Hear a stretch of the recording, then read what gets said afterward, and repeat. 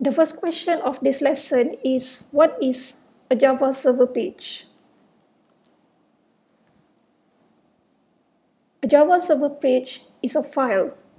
In that file, it contains HTML code, perhaps CSS codes and JavaScript codes, and as well as Java codes.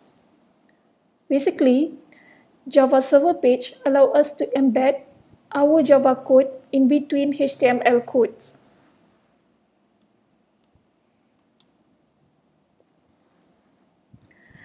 The embedding of Java codes within HTML codes in the same file produces a dynamic content. The content that shall change every time a request is made to the server. JSP is very much focused on the front end. Therefore, the content that is dynamically produced at every request shall be nicely presented with styling of CSS. With this, we can reuse our nicely coded HTML with CSS styling and embed the Java code later.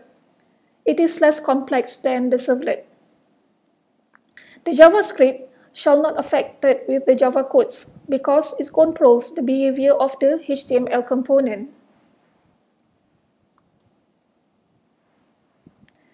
When we have a file that contains mixture of HTML and Java codes, not to forget that sometimes we can include CSS and JavaScript codes within the same file, we save this file as .jsp. .jsp represents the name as Java server page.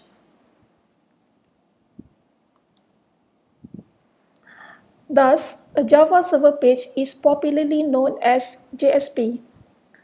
We will use the term JSP to refer to the Java server page in this lesson.